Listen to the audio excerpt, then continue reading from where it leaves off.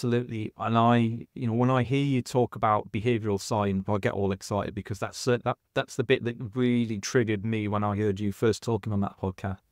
And the transparency side of things plays into that really nicely. There's a lot of business owners that are out there who just have no idea how powerful behavioral science is and what it can do for them. That's probably a conversation, a whole other topic, a whole other podcast for another day. And I think you've triggered me. I've got a couple of good friends who are behavioral scientists. I'm gonna have somebody on to kind of bring that to life a bit.